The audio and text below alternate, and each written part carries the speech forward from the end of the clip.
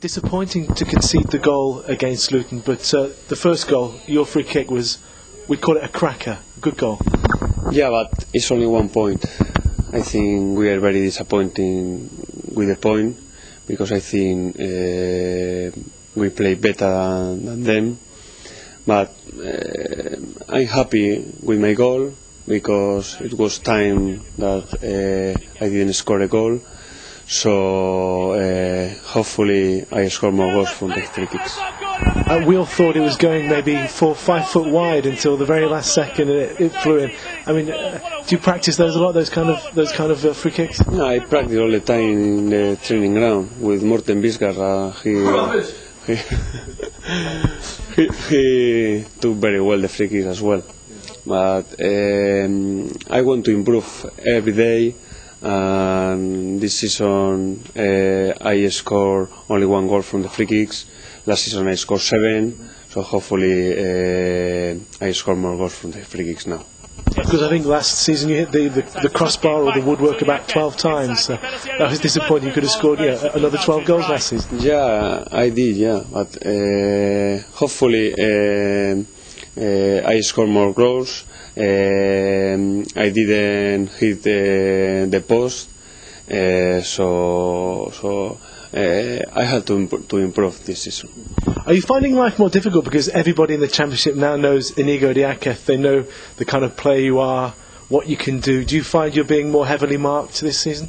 Yeah, I think this season is more difficult than last season, because everybody knows me and it's very difficult for me.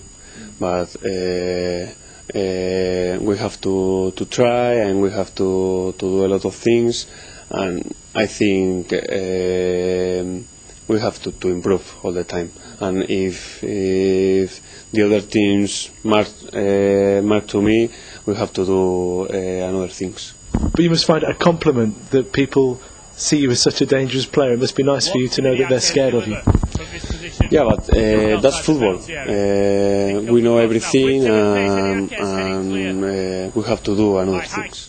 Can I ask you about Paul Thirlwell, because he's a player that people don't necessarily notice, they don't see on the pitch, they don't necessarily realise the kind of player he is and what he does, but he is quite an important part of the side in midfield, isn't he? Yeah, it's very important, because he works very, very hard. He go forward, he go backwards, and I think he's very, very good player. We have very good players in the middle, because St. Johnson is a good player, and Boulder last season I enjoyed a lot with him, so we have very good players. What about this time for footballers, especially Spanish footballer, because 4 games in 8 days, 5 games in 12 days. As a Spaniard, you're not used to that kind of intense period. Here is very difficult, because we play a lot of games in few days. In Spain, for example, my friends are on holiday 10 days.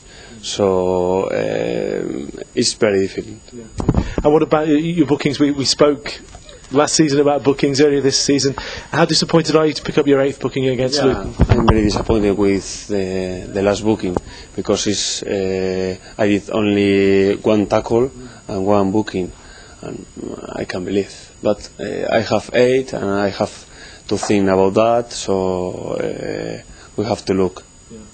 Heading into the game against Crystal Palace, they're a good side, going well. They beat Ipswich with 9 men yesterday. What can we expect from Palace?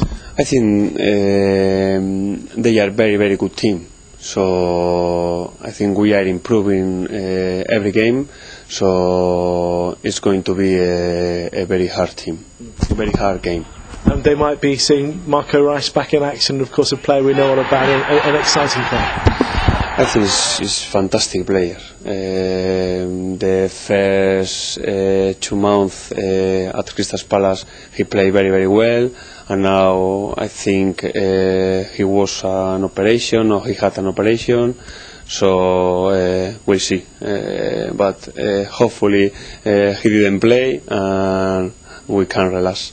Finally, we have a busy period. We've 6 games unbeaten now, but many of them are draws. Is there any concern that we're not scoring enough goals? Yeah, we have 3 points, because we have a lot of draws, and it's very difficult to go up to the table.